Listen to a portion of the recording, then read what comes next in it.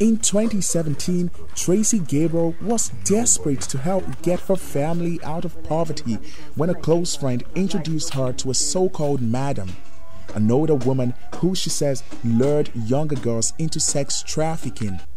Gabriel says the woman promised her a job in France, but instead smuggled her to Libya for prostitution. She barely survived the journey. If your water got finished, you will just die. And that is what really going to happen, because nobody will want to sacrifice his water to give to you. And two, you will sit with your neighbor, you find out that the next neighbor with you is dead. To be freed, Gabriel was required to pay back the woman about $40,000.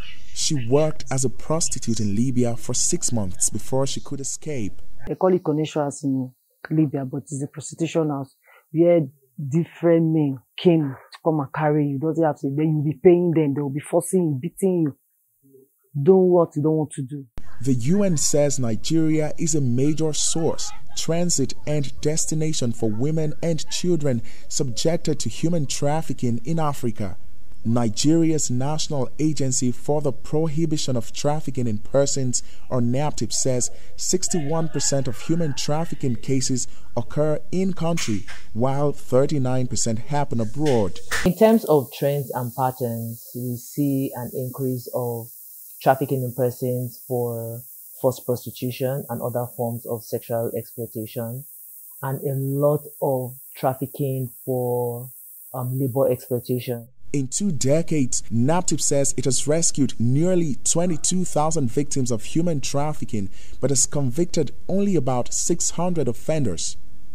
Waziriazi says some witnesses believe traffickers are just trying to help the victims.